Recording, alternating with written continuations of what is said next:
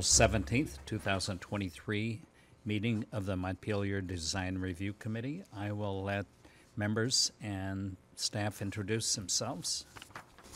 Meredith Crandall, staff. Stephen Everett, member. Martha Smirsky, member. And Eric, is Eric? Eric's on his way.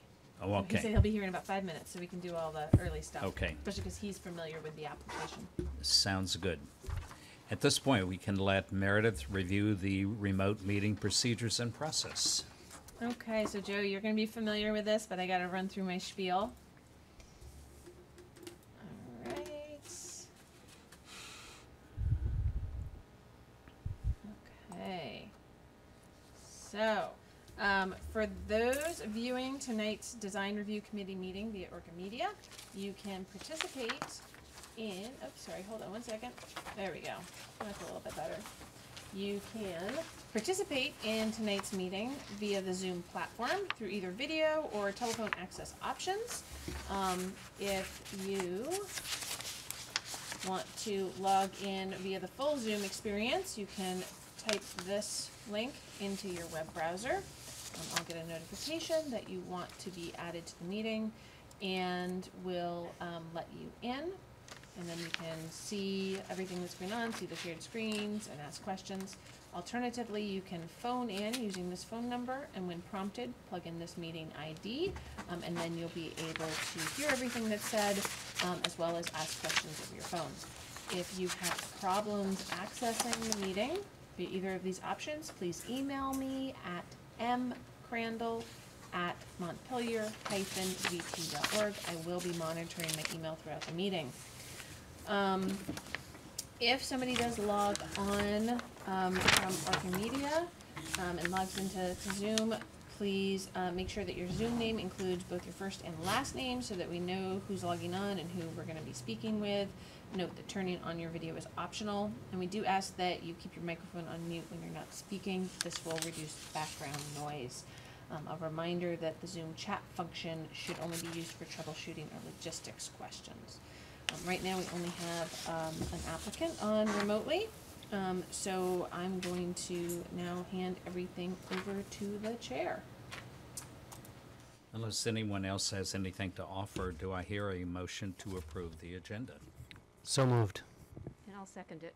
All in favor of the agenda, speak your names. Ben? Martha? And Steve. Agenda is approved.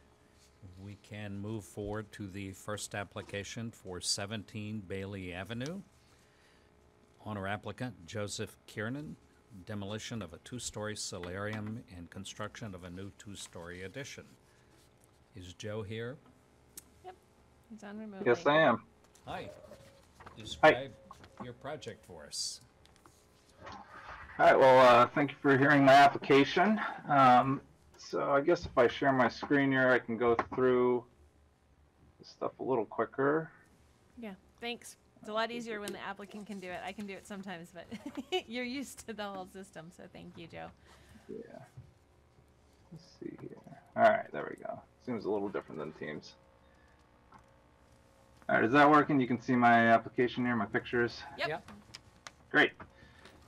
So this is my house, 17 Bailey Avenue. My wife and I have lived here for just about 10 years now. The house was constructed back in 1918, and we believe this structure, this two-story solarium, is mostly original to the building. The only change we're pretty sure has happened is that this was an open porch, like the front porch at one time, and was glassed in an unknown date. So our project is to remove this, essentially build it with a similar footprint. Will be coming out towards the rear of the house 2 feet, and this upper portion will be a little bit larger as well, but I can show you that when we get to the design drawings. These are just some existing pictures.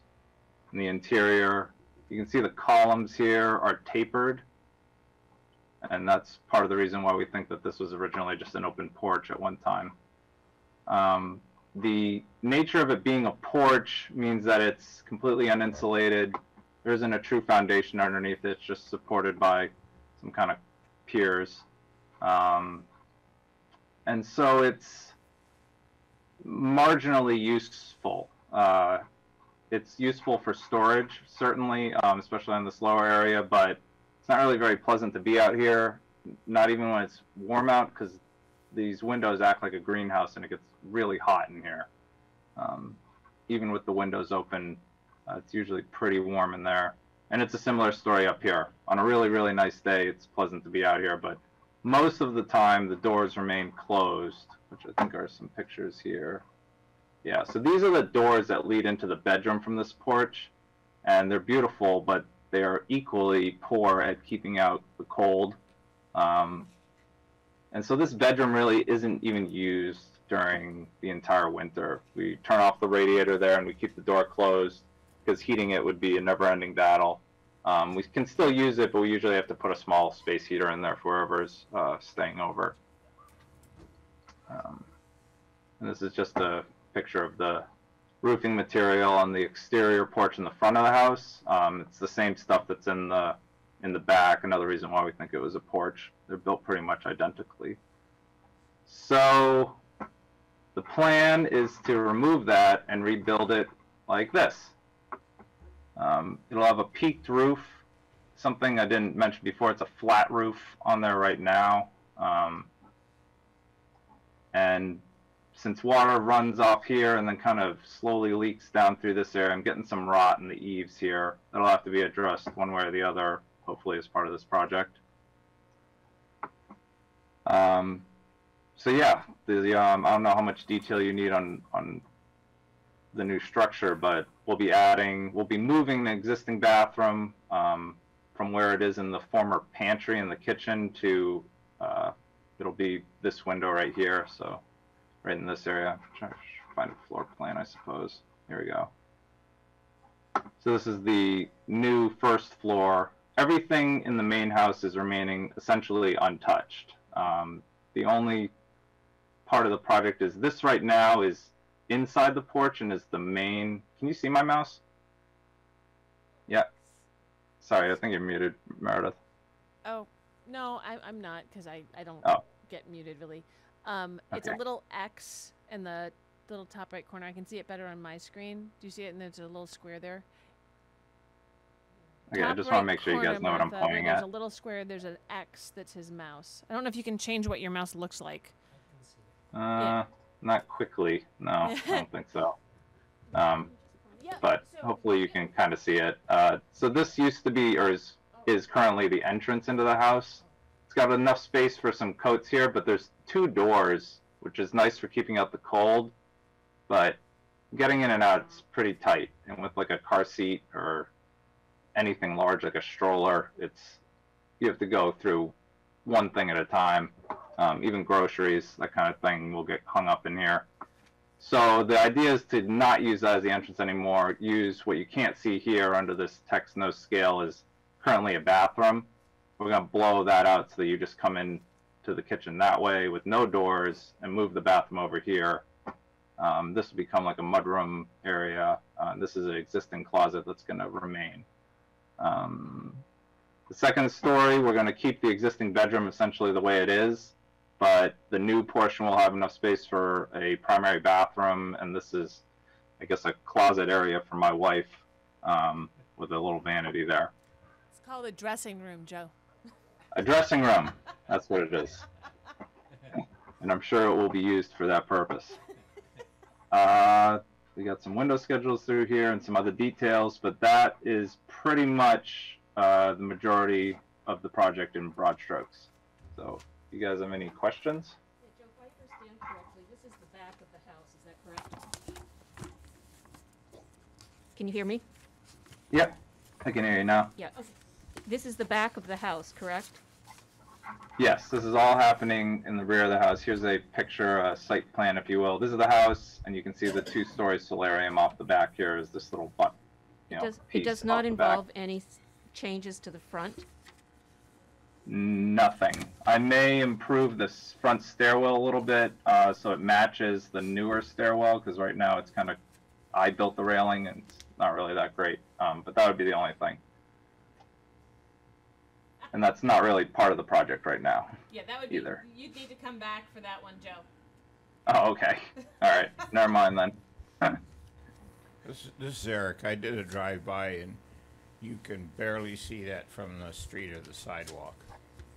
I did a drive-by also, and you said, Joe, that you don't know exactly when the addition was put in. Is that correct? So we don't think it was an addition. I think it was original to the house as a 2-story solarium. That's what all the available documentation seems to indicate. It's referred to as an addition once in some document about the historic nature of the house. Yep. But just looking at it, looking at the front porch is just clearly original. It's essentially identical on the lower half. The upper half, I'm pretty sure, is also, like, the entrance on there probably wasn't added in later. There's a lot of details that make me think it's original to the house. That being said, the glass on the first floor is definitely added in the later date. Now, I don't know when that, and the screen door, I don't know when that was added. Okay, thank you. Can you show us the elevation of the new construction? Yeah. Somehow I'm having a hard time getting oriented to this. So this is directly facing the rear of the building. Yep. So the street would be on the opposite side of the building here. This is from the left-hand side, and this would be from the right-hand side. Joe, this is Meredith. I think one of the things Yep. that was helpful when we talked about this, when you talked about this at the Historic Preservation Commission, was to talk about how the orientation of the entrance is getting tweaked, that there's that little porch Yeah, so that you're, that's what I'm you're confused suddenly about. entering, you're changing and Okay, entering yep. from the side versus right now the entrance is from directly from the rear through the middle of the porch.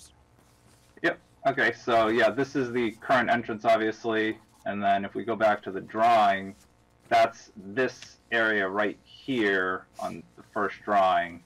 You can see my mouse. I can't. It's over here, Uh, except that's a window. There's a little tiny like stoop there, Yeah. so you enter this way now instead of this way. Okay.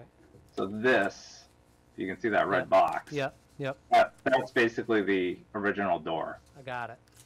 And so the room in here will actually be a little shorter because we're constructing this porch right here, which I guess is easier to see. This porch here, Okay. right That's here, what- yeah. is, so this window is a current doorway. Yeah. And so we're just going to shorten it up and make it a window because on the inside, we're going to remove the door and it's going to become part of the kitchen as kind of a walk-in pantry. Yep. You can see over here. It's just this small area right here. But the door will be removed, and with the window there, you'll be able to see right from the kitchen if you're at the stove, if someone's at the door. Yep. Something we're preserving in the house, which I guess I don't have a picture of the inside, unfortunately. I could go get one right now, but this box right here. So this is the new porch. You come into the house. This is the current bathroom. This is what used to be the ice pass-through. Cool. So in the original house, and the original door is still there on both sides. It still almost works, although the previous owners blocked it off here and turned the interior portion into a wine rack. But the bottom portion is completely the way it was, and we still use it for storage, like potatoes and things like that. Unfortunately, we can't save the front door because of the way that the wall is. It would cut it off. You can see it sticks in this way a little bit farther than originally. However, the interior door, we did save that. We could have made the pantry much larger, obviously, but we like the detail so much that we wanted to keep it in the house because I think it's pretty cool, like you said, and it definitely adds a lot visually in the kitchen. We had a discussion about this at the Historic Preservation Commission, and I think you're going to look for a place to put the door. So Just the as a door decorative like, has element a somewhere. face to it. Yep. And yeah, it would be pretty easy to use it as like a piece of art, and we could try to find somewhere to put it in here without the frame around it, which I guess you could see maybe in one of these pictures. So yeah, there's the door right there actually. Without this frame around it, and possibly a little bit of this, I think you could trim it up and keep the majority of what makes the door cool, the hinges and the handle and this panel in the front, and maybe fit it back into that space. It wouldn't be usable, it'd be kind of just like a piece of art, but it might be interesting to have in the house.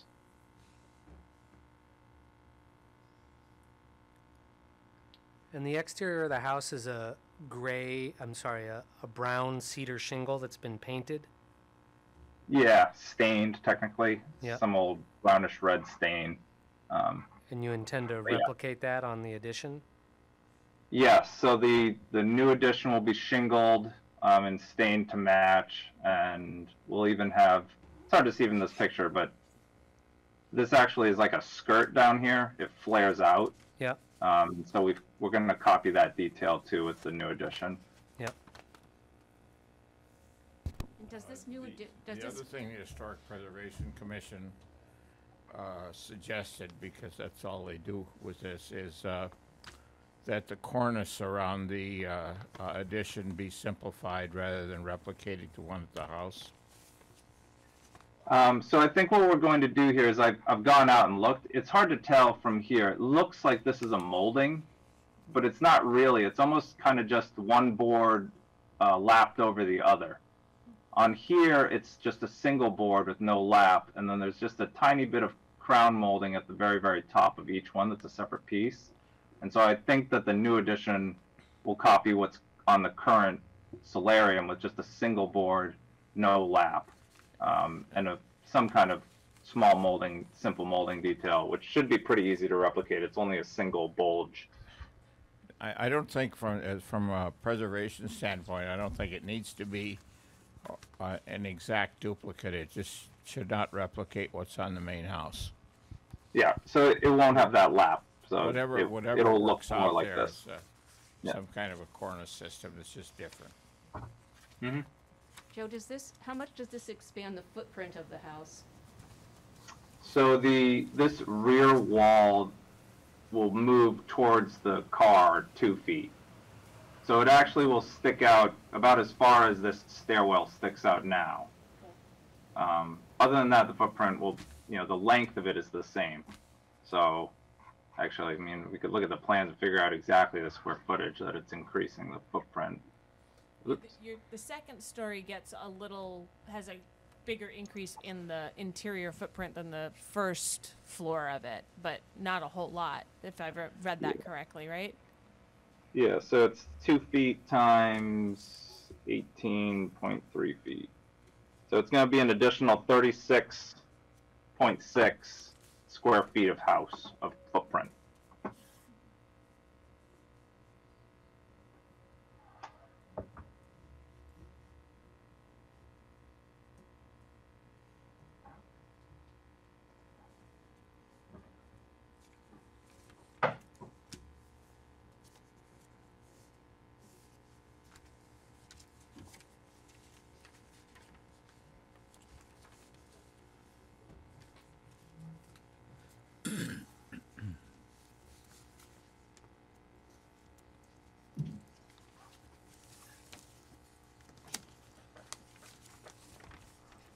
One quick question for you. When you're looking at the addition from the back, if you're standing at the garage looking at the back, you have a couple of stairs on the right-hand side entering, and then there's another door.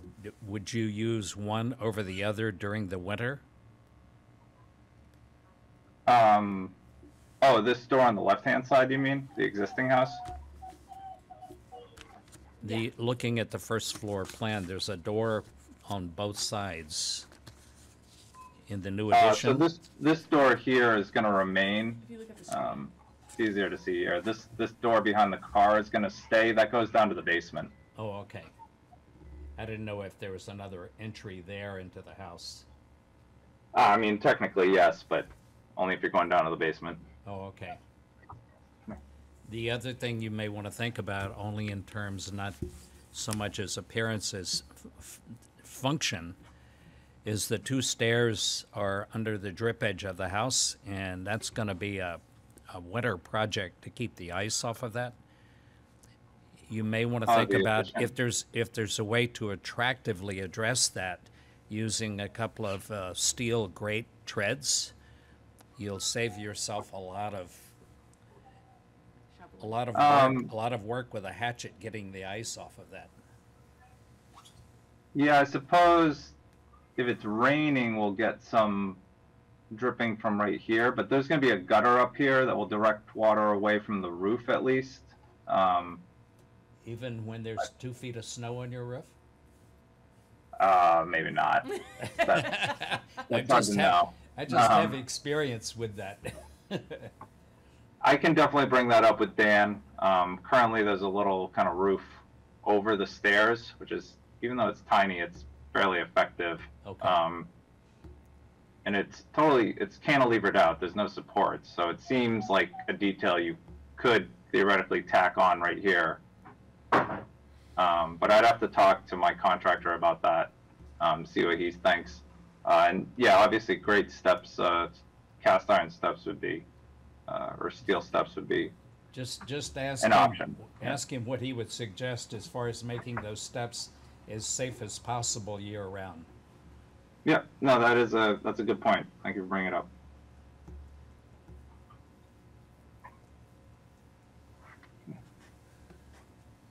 Anybody have any other comments, questions, suggestions of any kind? No. I think some kind of a little roof to protect the stairs from both snow and water is a good idea. I think that's fine, just a little gable roof, I mean, anything just to make it safe so that you're not. yeah. I've seen treads replaced every few years after ice has been bashed off of treads over and over again. I suspect, Joe, that that's gonna be the door that's used the most in the house. Yeah, since we park in the back of the house and we do a lot of driving, I think, like everyone else. That and bringing stuff into the kitchen is always a great thing, Yes. Yeah. especially with little ones. Oh yeah. I just have an off-topic comment. I was talking to an old friend of mine. He's 90 years old. His family used to run a sort of a newspaper store in that downtown, but his grandparents lived in this house probably in the 40s and 50s. Oh really? And he remembers going there as a little kid. He's 90 now, and he remembers going there as a little kid and going in the basement and then being absolutely spick and span, and his grandfather made grappa down there. Really? I think he'd be happy to talk to you about his memories of the house, and he remembers the addition out the back, not the details of it, but he remembers that. I That's think Doug- I'd have Doug to Bernardini. clean the basement a little before he came over then.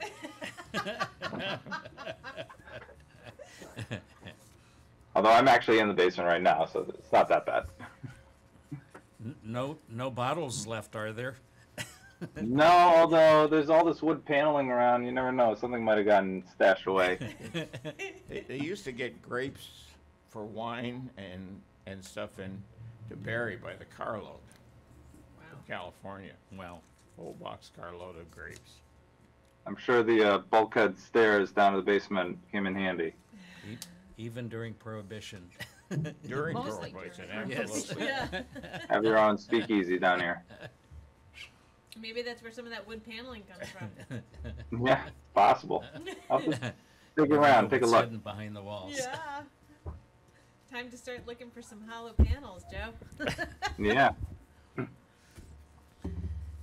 Unless anybody has anything else to add, we can go through the set of criteria regarding the project. For all projects, exterior design and materials of new construction or alterations of existing buildings shall be consistent and compatible with the characteristics of the existing building or other properties in the district. The removal of historic materials or alteration of features and spaces that characterize an historic property should be avoided. In this case, you're replacing an addition, which is acceptable. Character-defining features, finishes, and construction techniques or examples of craftsmanship that characterize an historic building shall be preserved. Deteriorated character-defining features shall be repaired rather than replaced. Where the severity of deterioration requires replacement of a character-defining feature, the new feature shall be replaced in kind. Any treatments that cause damage to historic materials, including but not limited to chemical or physical treatments, shall not be approved.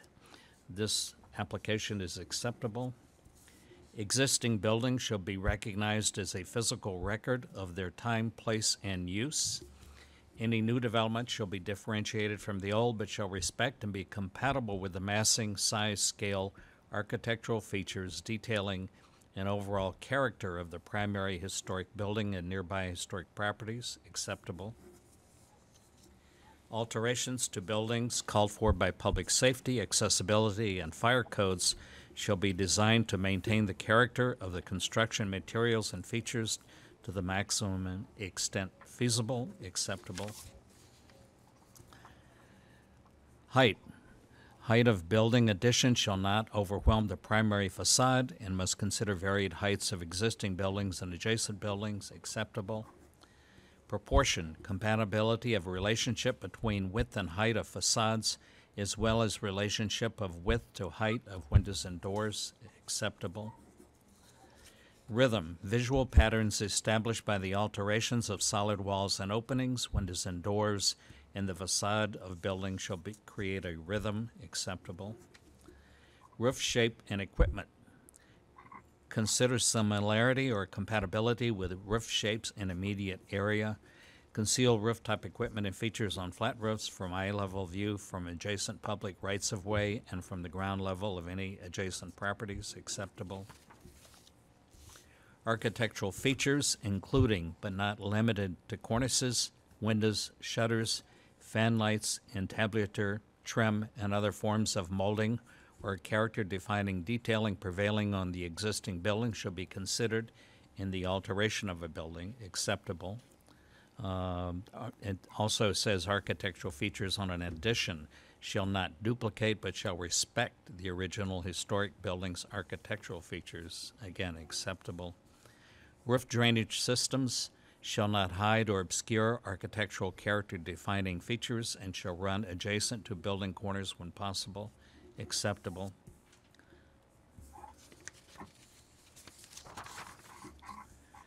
Windows and doors on historic structures. Character-defining windows and door patterns, placement, sizes, proportions, and original features, such as trim, sash, and molding, shall be preserved to the extent possible. When preservation is not possible, such character-defining windows and doors must be rehabilitated or replaced in kind. Windows and doors that are not character-defining may be replaced, but such replacement must be compatible with the historic building style, materials, and architectural features. Acceptable. Porches and stairs on historic structures. Location of porches, ramps, and stairs shall be placed in a manner that does not impact or undermine the original and significant ornamentation or detailing of the existing building. Stairs, ramps, and porches shall employ suitable detailing to connect and be compatible with the historic and important design features of existing buildings and new construction. Stairs and ramps shall be designed in a manner with details and materials that provide the most sensitive and compatible structure and that fits the building design and layout. Acceptable. All in favor of the application as presented, speak your names. Eric says yes. Ben. Martha says yes. And Steve says yes. The vote is 4 in favor, 4-0 in favor. All right, Joe. You will see a copy of the recommendation form. I mean, it's just a bunch of circles of acceptable. That'll go into the DRB packet for the meeting 2 weeks from now before the Development Review Board. Great. And you'll see my staff report on that. But feel free to reach out if you have any questions before then. Okay, I'll see you in about an hour. Sounds good, Joe. Thank you for coming, Thank and you. good luck with your project. Thank you for hearing it. Appreciate it. Take care. Bye-bye. Thank you. See you, bye. Yay, we can approve minutes. Has everybody had a chance to look at the minutes from February 21st and March the 20th? Yes. And I'll move to accept the minutes from February 21st as written. I can second that. All in favor, speak your name. Eric. Ben, Martha? And Steve. And actually, Eric wasn't at that one on the 21st, according to this. Yeah. Yeah. But we have the three we need. Yep.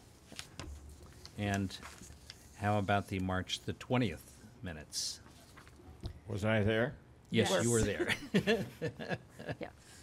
I'll make a motion to accept them as written. again, I'll second that. All in favor, speak your names. Ben, Martha? And Steve. So the 20th is approved. Awesome. Good, you got that Thank off your you. to-do list. Thank you. Does anyone have any other business at this point? No. nope. If not, do I hear a motion to adjourn? So moved. Second. All in favor of adjournment, speak your names. Eric. Ben. Martha? And Steve, meeting is adjourned.